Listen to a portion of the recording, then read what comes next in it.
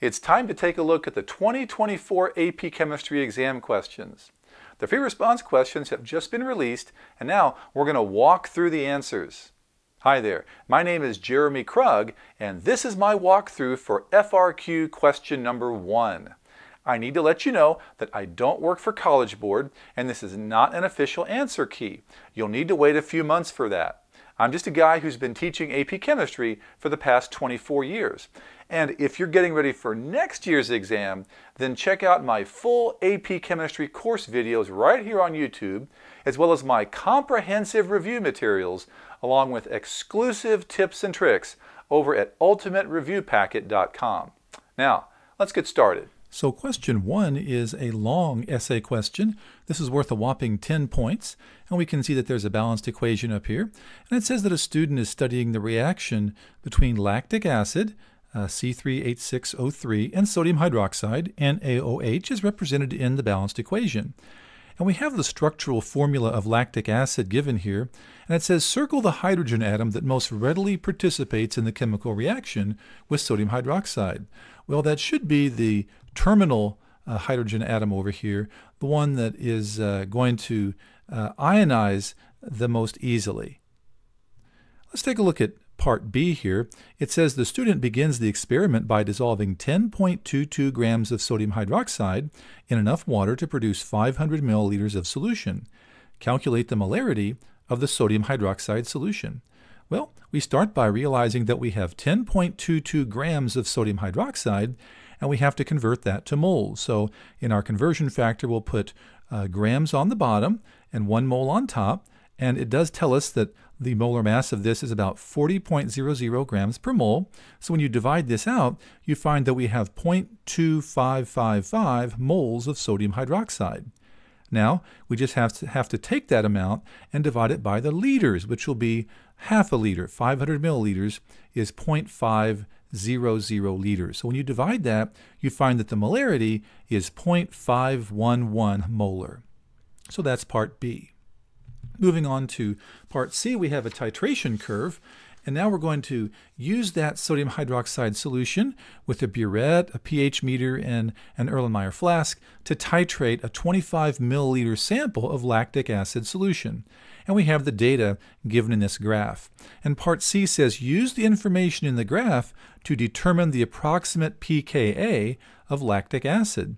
Well, we should remember that at the half equivalence point, the pH is equal to the pKa of a weak acid used in a titration. So looking at the titration curve, this inflection point, which represents the equivalence point, is at 16 milliliters. So the halfway point would be 8 milliliters, right around here. And the pH at that point seems to be very close to 3.9, as far as I can tell. So the pKa is 3.9. Now, we're going to move forward here. It says the preceding diagram represents the relative amounts of major species in a sample of the solution in the flask at one point during the titration. Of course, we're omitting the water. And it says draw an X on the titration curve at a point in the titration where the reaction mixture would be represented by this diagram. And of course, justify. This is one of those cases where I think it's actually easier to justify before you put the X there. Probably what we want to notice is that we have a very specific ratio of conjugate base to conjugate acid. We have 2 ions of conjugate base for every 4 molecules of conjugate acid, or weak acid, I should say. So we can plug this into the Henderson-Hasselbalch equation, and we're trying to solve for the pH. Now we just said that the pKa of the acid is 3.9, and the ratio of conjugate base to weak acid is 2 to 4. So I can plug those in as the ratio. So when I key this into my calculator, I find that the pH is about 3.6. So I need to place an X on the graph right around pH 3.6. So that's right around here. So that is where you should have put the X. Now, as we move on, we have the same titration curve, but now we have a repeat of this experiment. It says the student repeats the experiment but uses a solution of sodium hydroxide with twice the concentration as shown in this preceding table. on the graph, draw the titration curve that would be expected for experiment 2, where experiment 1 is already shown on the graph. Well, there are a few things that we need to realize. First of all, we should realize that the acid hasn't changed. The only thing that's changed is we've doubled the concentration of the base. So that means that the titration should start at the same pH. Now, since we do have twice the concentration, that means it's going to require half the volume to get to the equivalence point. So our inflection point should be at 8 milliliters instead of at 16. And we should also remember that at the halfway point, pH equals pKa, which is 3.9. But this time, the halfway point is not 8 milliliters like it was before, it's 4 milliliters. And so when we draw this titration curve, and it's a little hard for me to draw on the screen here, but it should start here, and we know that at 4 milliliters, the halfway point, we should have 3.9, so it should be right around, right around here. So it's going to move up kind of like it did before, and then, you know, we should get at that inflection point at that right around here is 8 milliliters. We should have that. So we should have this where it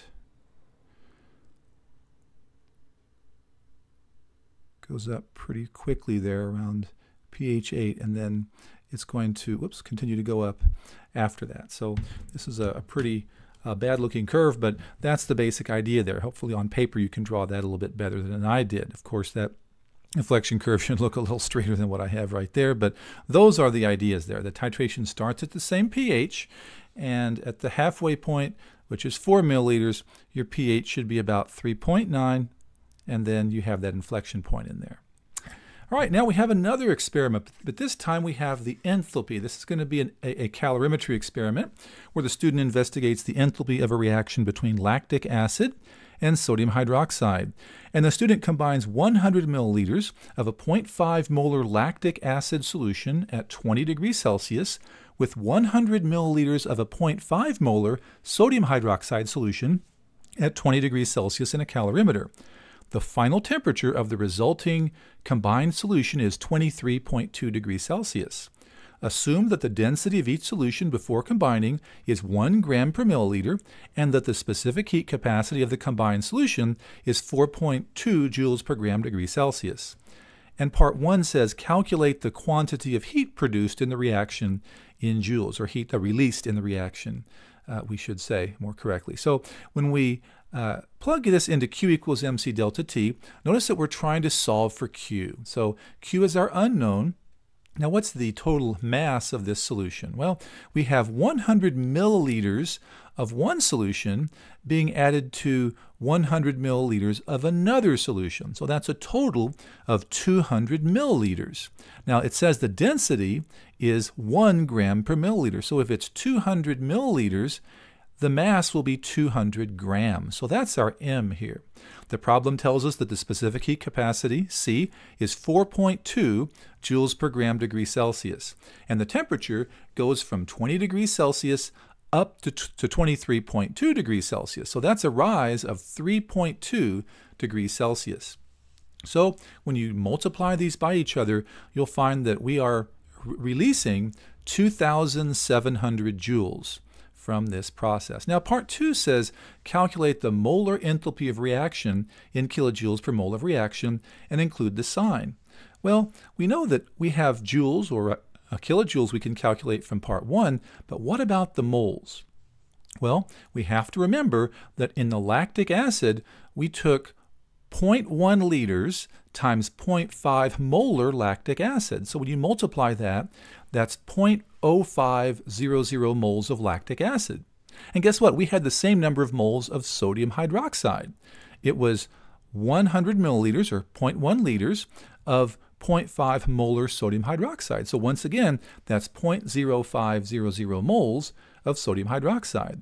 If we look at the stoichiometry of this reaction here, it's a 1-to-1 ratio. So that means that 0.05 moles of lactic acid and 0.05 moles of sodium hydroxide, 1 to 1 to 1, we're going to have 0.05 moles of each of our products. So that makes the stoichiometry pretty nice here. So in our delta H, that's going to be in kilojoules per mole. So 2,700 joules is 2.7 kilojoules.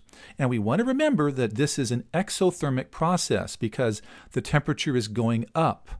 And so we need to change the sign on this to make it negative 2.7 kilojoules.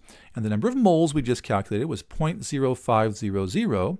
And when you divide that out, you find that the delta H is negative 54 kilojoules per mole. So that's the answer to E part 2.